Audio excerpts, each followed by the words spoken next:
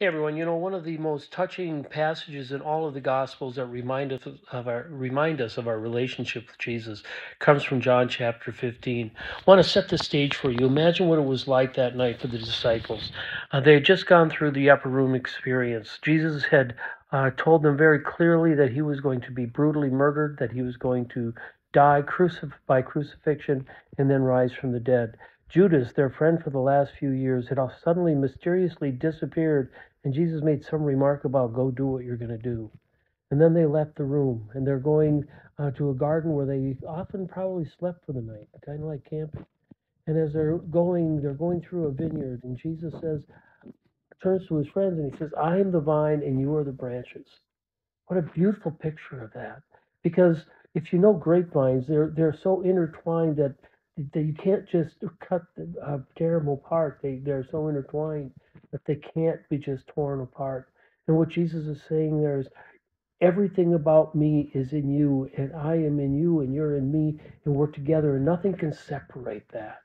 And then he talks about the Father, his Father, God, and it talks about him as the vine dresser.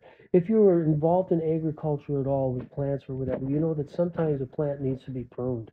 It needs to have all the dead stuff cut away. It needs to have needless things cut away so it can produce fruit. An apple tree has to be pruned so it gives great big apples.